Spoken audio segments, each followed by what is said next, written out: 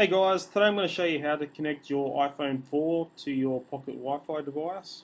First of all, what you want to do is go to settings, and if you don't have Wi-Fi enabled already, you want to click on to enable the Wi-Fi settings. Once you've done that, you'll get a list of different Wi-Fi networks that are in proximity to you. And obviously in this example we want to connect to John Pocket Wi-Fi, which is my Vodafone Pocket Wi-Fi device. So we'll select that option. Then you get the password screen. Now the default password is located inside the device. You just take off the back of it and have a look inside. But if you've changed it, you'll just enter what your password is. So I'll put my password in, and then we'll click join,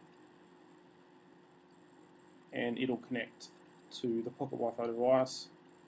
Now if you look at this section up here, you've got the little radar, the little Wi-Fi icon. If you see that, that means you're connected to the Wi-Fi router. If you see 3G, that means that you're connected over the mobile network and not to the router. But whenever you're in proximity of the Pocket Wi-Fi device, it'll automatically connect to it unless you specify for it not to do that. So it's really handy in that regard. And that's pretty much it. Thanks for watching.